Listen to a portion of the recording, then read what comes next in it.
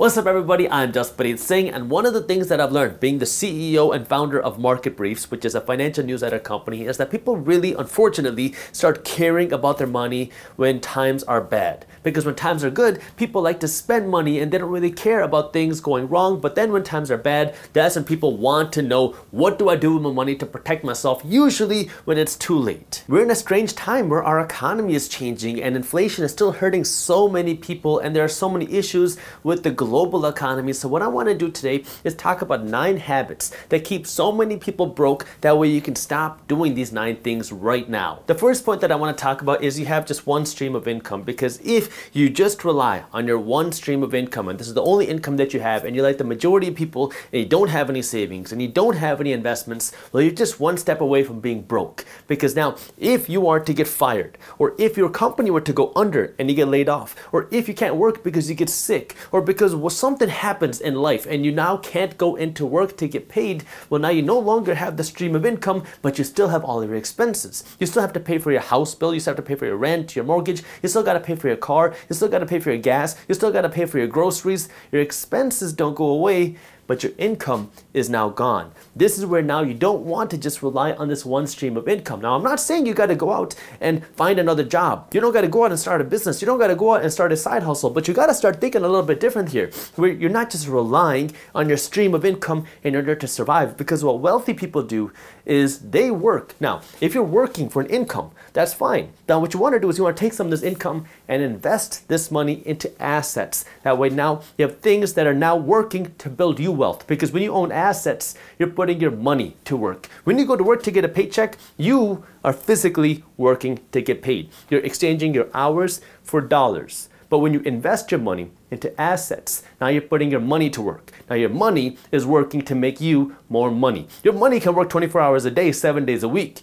You can't. You can work hard, you can sacrifice weekends, you can sacrifice evenings, but you still gotta sleep. You still gotta shower. You still gotta go to the bathroom. Now I know what you're thinking, but Jaspreet, I can work when I go to the bathroom. Sure, but your money doesn't need to do all that, which is why you need to start putting your money to work. And the only way that you can do that is if you don't spend all of your income. So now you need to spend less money, and then take this money that you're not spending and put it to work. You need to invest that money. I'll talk about the different places and how you can invest that money a little bit later in this video, but this requires you now to start living below your means. The second point that I want to talk about probably applies to 99% of America, and this is that you are product rich before you are actually rich. Now look, I'm going to be completely honest here. I don't make these videos to get you to like me. I make these videos so you're better with your money, and the reality is if you drive a Benz, if you're wearing Gucci, if you're wearing Louis Vuitton, if you got Apple AirPods, if you have any of these designer name brand things, but you don't have a rental property, you don't have an investment portfolio, you don't any stocks,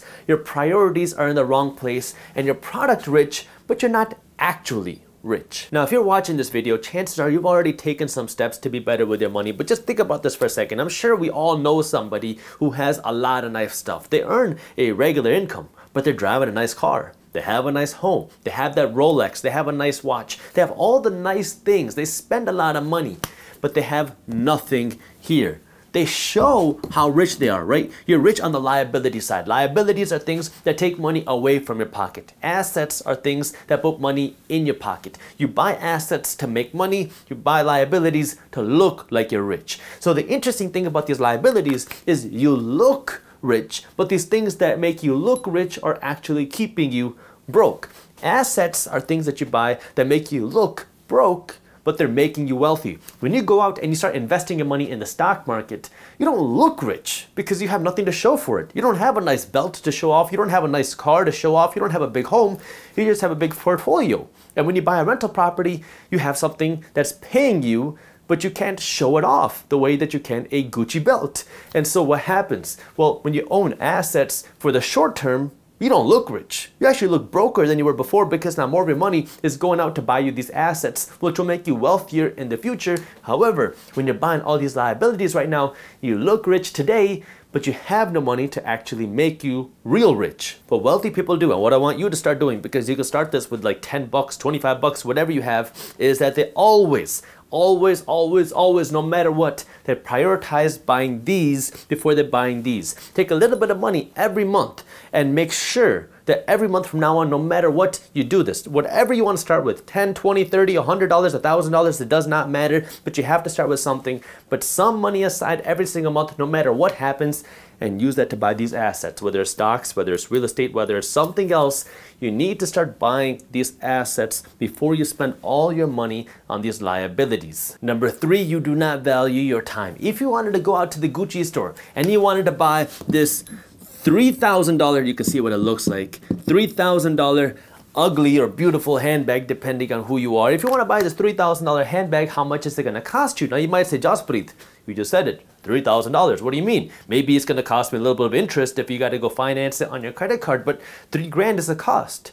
Well, not necessarily, because if you're getting paid $20 an hour, sure, it'll cost you $3,000, but you're missing the point. At $20 an hour, this purse isn't going to cost you $3,000. It's going to cost you 150 hours of your life. And now you really got to start valuing your time. How much is your time really worth? Are these things, these liabilities that you're buying, really worth the time that it costs to afford this item? Now, there's nothing wrong with buying nice things. I know I make fun of Gucci, Louis Vuitton, all that.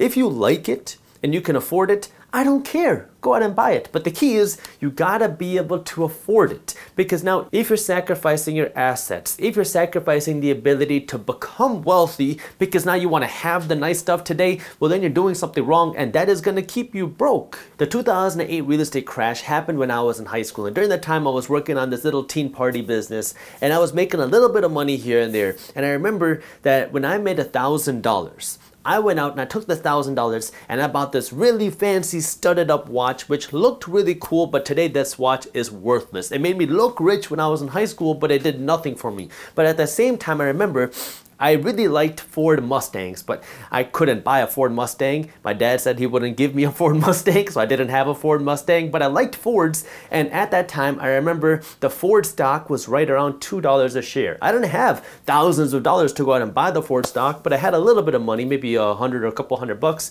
and I went out and I bought the Ford stock at $2 a share. Now, if I took that $1,000 and I didn't buy that watch, which made me look rich, and instead I took that $1,000 and I invested it into the Ford stock, well, that money would have been worth a lot more today. I would have at least 5 or 6 times my money if I would have just bought that Ford stock instead of buying that watch. That watch today is worth nothing. The Ford stock, if I had bought $1,000, would be worth at least $5,000 today. Number 4, you are over relying on your 401k to be able to become wealthy or retire wealthy. Back in the day, retirement used to be what they call a 3-legged stool. So I'm gonna try my Bob Ross right here and draw the stool where one leg would be your pension, one leg would be your Social Security, and one leg would be your investments. So what has happened over the last number of decades is that first, pensions have become a thing of the past. The only time you read about pensions is in history books or when you hear about pensions going bust or going bankrupt or having to cut their pensions. So pensions are not there anymore. If you are under the age of 45, do not plan on getting a pension. Then we have Social Security. Social Security is this thing where now when you get paid a salary, you pay Social Security and your boss pays Social Security as well. So like I pay Social Security when I take out a salary, and for all of my team members, my employees that I have, my company has to pay Social Security as well as my employees' salaries. They have to pay Social Security as well. Now the interesting thing about Social Security and the unfortunate thing about Social Security is that the Social Security fund is drying up. So what that means is if you're under the age of 45 right now, the Social Security income that you're paying today isn't going to fund your Social Security checks. It's going to fund somebody else's Social Security. And so because Social Security is drying up, it's going to create a big problem with Social Security and why you don't want to rely on Social Security. And this is where everybody says, but the government can just print bigger Social Security checks. They can just do something else. And you're right. If nothing changes, unless the government raises their taxes for Social Security, they can just print bigger Social Security checks. However, that comes at a cost, because when you print more money, it's what inflation is. It devalues your dollar, which causes the price of things to go up. So sure, the government can print you a $10,000 or $1 million Social Security check for that matter. But when they print you these bigger Social Security checks, what's also going to happen is your groceries are going to rise and your housing costs are going to rise. You can never outprint inflation. And so you do not want to rely on Social Security, and this is going to become a bigger and bigger problem as inflation stays a problem and as the Social Security fund continues to dry, unless something major happens on the tax side for Social Security. But again, you don't want to rely on the government or the Fed or even a random guy on YouTube to take care of you, which is why you do not want to rely on the Social Security, which leaves the investment side. Now, over the last couple of decades, we've seen the growth of the 401k. Now, the interesting thing is many people think that their 401k is what they need to retire off of, that your 401k will take care of you. However, even the founder of the 401k has come out openly and said that the 401k has become a monster and that the 401k has gone awry because so many people are now using their 401k as their sole retirement planning tool. It was never intended to be your sole investment plan. It was never intended to be your sole retirement plan. So if your 401k is your only form of investment, you need to start doing more ASAP. What that means on a more practical level is don't change anything that you're doing with the 401k yet. But what I want you to do is now take more of your income and put it aside and now start investing this money yourself. Maybe invest it into the stock market, maybe invest in real estate, maybe invest in cryptocurrency if that's what you believe, but have some more fundamental investments being the base of your portfolio, and then start managing your own investments. Now, if you have more money, you can hire a money manager, you can hire a financial advisor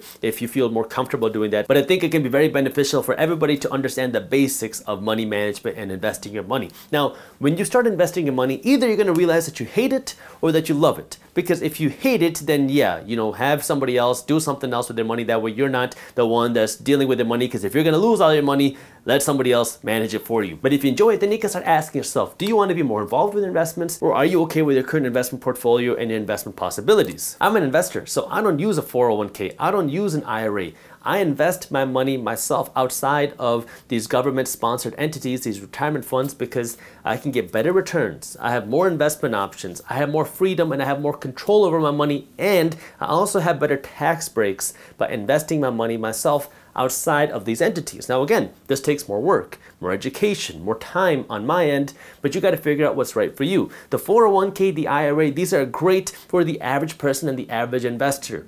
However, you want to understand the value that they provide, and you don't want to just throw all of your money into here and think that it's enough. You want to make sure that you're investing your money yourself, which is where now you got to start doing your research. Like at the very least, if you want to start investing in stocks, if you don't want to start picking stocks, you can consider investing in index funds or ETFs. These now are not individual companies, but rather they are a basket of companies. For example, the S&P 500 is a group of the biggest 500 companies on the stock market. Now, instead of you going out and individually investing in all 500 of these companies, you can invest in an index fund or an ETF that give you exposure to all 500 of these companies. So now you invest in this one thing, which is giving you exposure to the biggest 500 companies on the stock market. So you're essentially investing your money into the companies that make America, America. And so if you believe in the future of the American economy, it's a very simple and accessible way for you to start investing without spending a whole bunch of time. And you don't even need a lot of money. Like you can start with as little as $100. Now, if you do want some more guidance on how do you invest your money, how do you do that research, how do you do that type of fundamental analysis,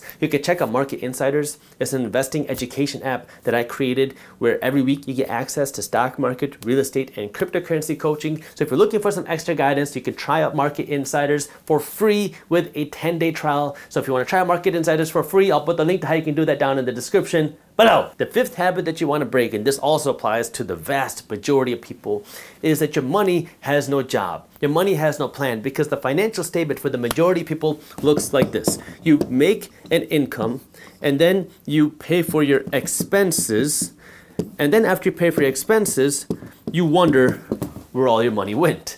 I want you to break out of this and create a job for every dollar that you earn. The simplest way that you can do this, and you can create your own version of this is just a simple way for you to start, is to follow something like my 75-15-10 plan, which says that from now on, every dollar that you earn is going to flow through this funnel.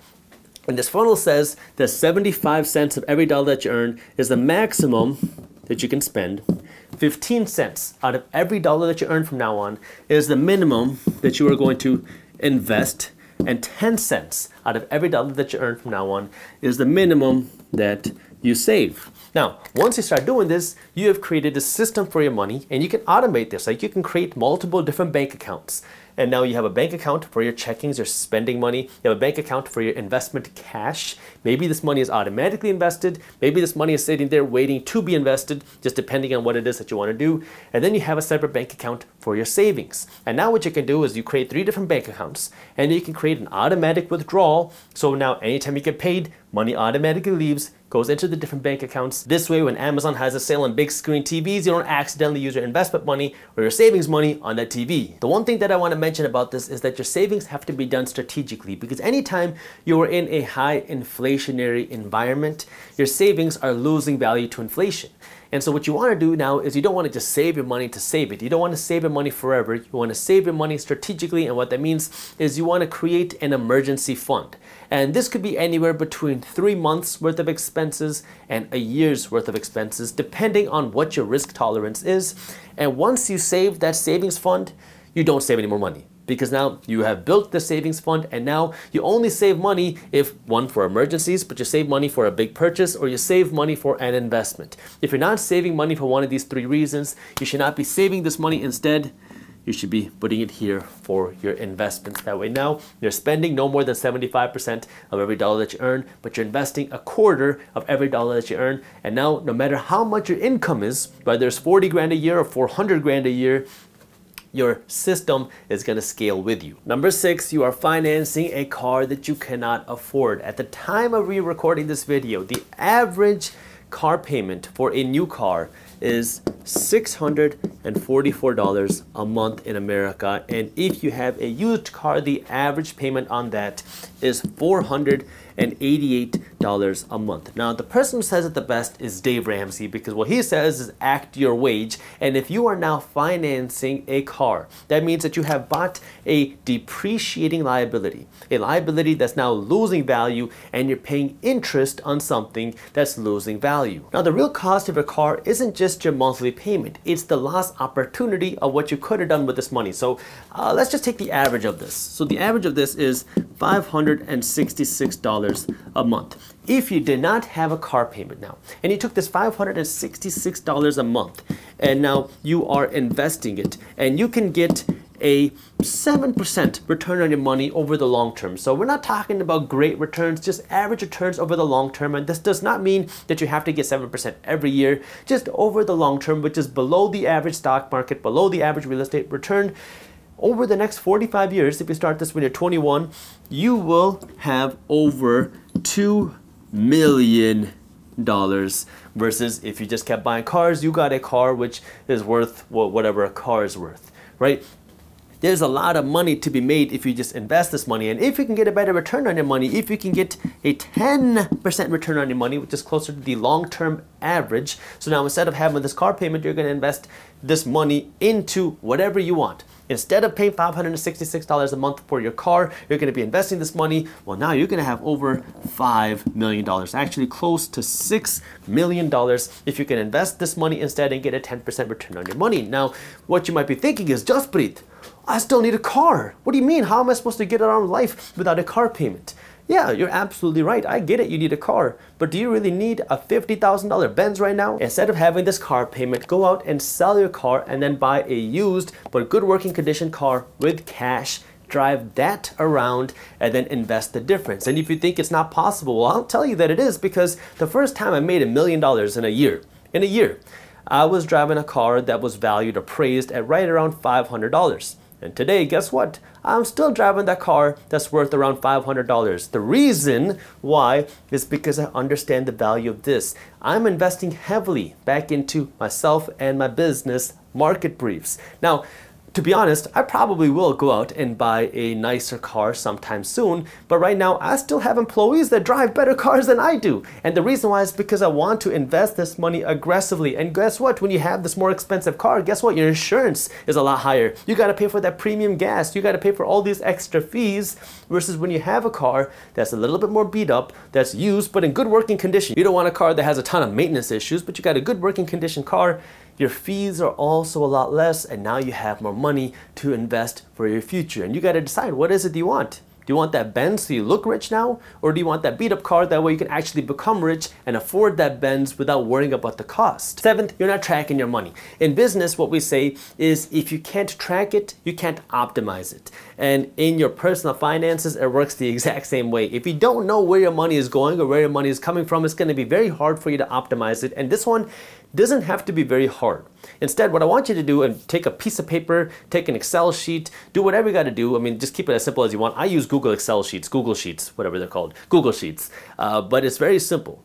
Just write down on one side your income. Write down how much money you made. If you have multiple different streams of income, you have a business, you have investments, write them all down. Then below that, write your expenses.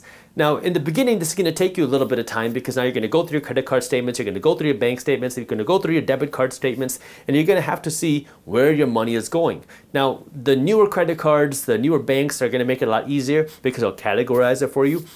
They'll show you how much money is spent on food. You'll see how much money is spent on your housing. You'll see how much money is spent on gas. You'll see how much money is spent on groceries.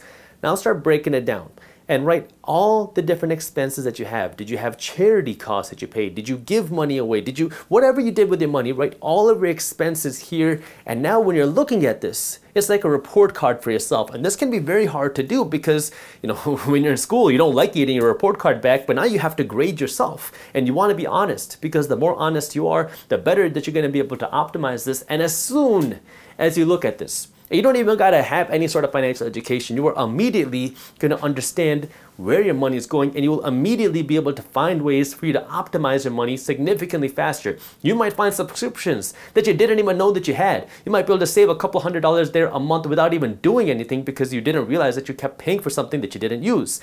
And now you're going to see, oh my God, how much money am I spending at restaurants? Oh my God, how much money am I spending on these random things that I didn't need?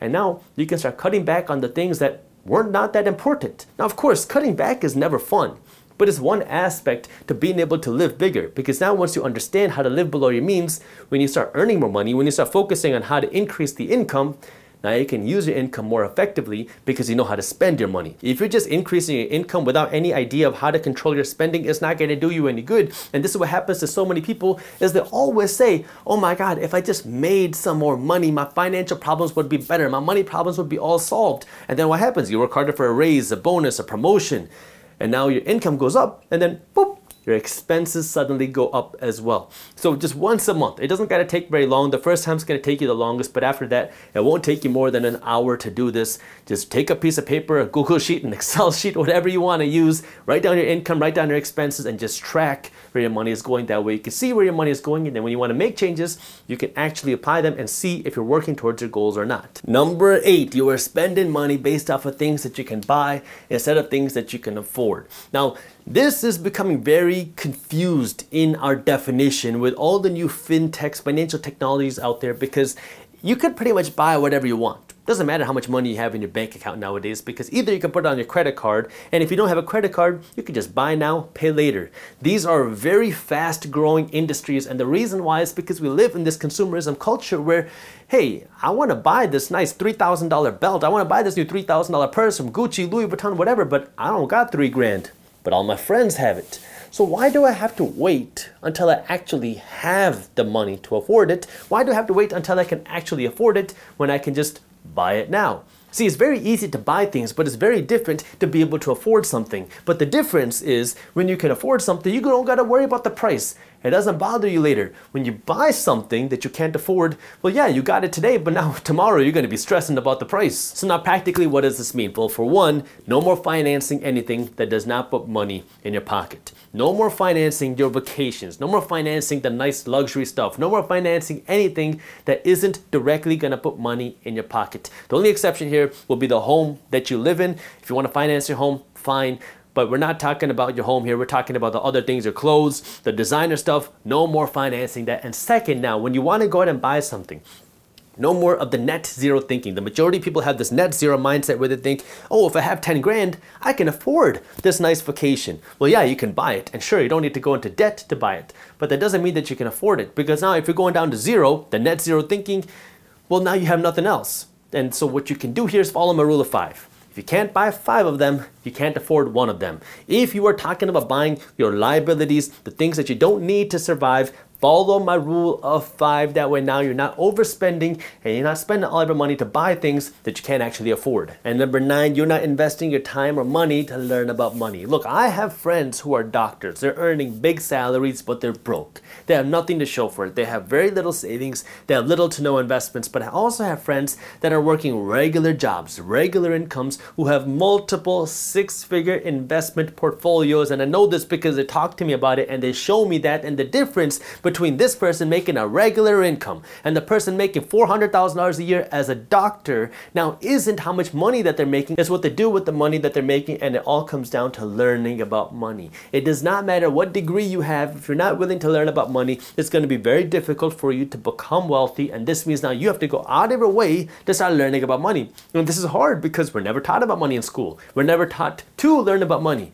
But if you want to become wealthy, you have to be one of the people that's investing your time, investing your money to learn about money. Now, YouTube makes it much easier because now you can watch these YouTube videos for free, but then you can also read books, take classes, invest in your own financial education. You have to always be willing to learn because that's how you're going to get better. And you have to be willing to try, be willing to make mistakes because those mistakes are how you learn, and it's how you will learn to be better with your money. And unfortunately, money is still a taboo topic. Most people don't want to talk about money, right? And the reason why it's such a taboo topic is because many of us are insecure about our money. However, this is where now you got to go out of your way to start learning about money. That way you can be better with your money. That way you can take better care of yourself, take better care of your family, and take better care of your community. If you enjoyed this video and you want to see the biggest lies that keep so many people poor, I already made a video covering that, and you can watch that video by clicking this button right over there. Thank you for watching, and as always, keep hustling.